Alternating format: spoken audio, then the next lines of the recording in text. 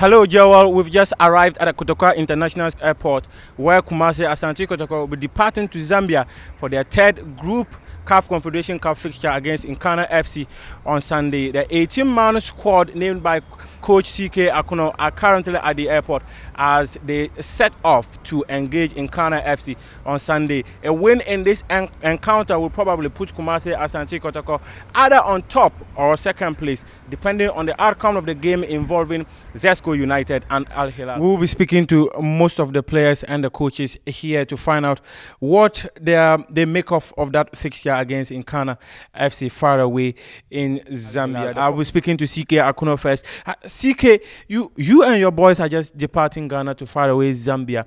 You're coming up against an opposition who haven't lost at home in good 43 years. What is the mindset of your team ahead of this fixture? Well, it's important that if you want to qualify to the next level, then even though you might be winning in your home matches, away matches, you must do something, and that is the mindset we have in our minds now. We go in there with the idea to get something out of that game. There have been questions around the fitness of Sinenu. He's not even part of the squad.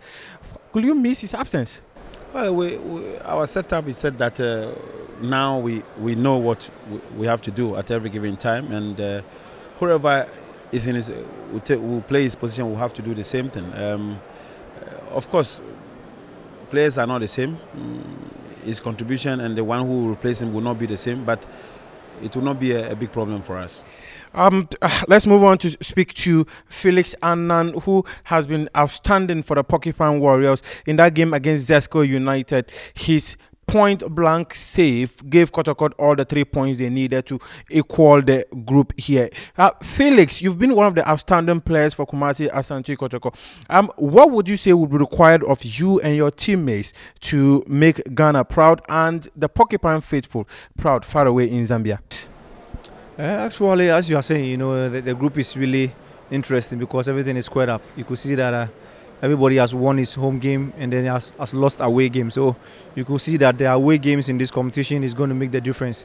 So for us going, to Zambia, today, we are really determined, and we know that we have to get something out of Zambia, but our mindset going there is to get a victory because we know the victory will enhance our chances. But when we come up with a draw too, it wouldn't be a bad result, but we are not going there, to lose. We want to get something out of the game. And from there, we are moving on to speak to one of the key midfielders of the current setup of CK Okuno and the person of Kwame Bonsu. Kwame Bonsu, what will be required of you and your teammates to win in Nkana?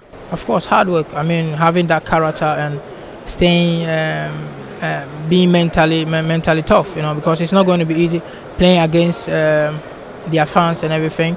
Sometimes it can be some intimidations, but we just have to stay strong mentally and also go all in, and then hopefully I'm sure we're going to get the 3 maximum points. Thank you very much, and I wish you all the best.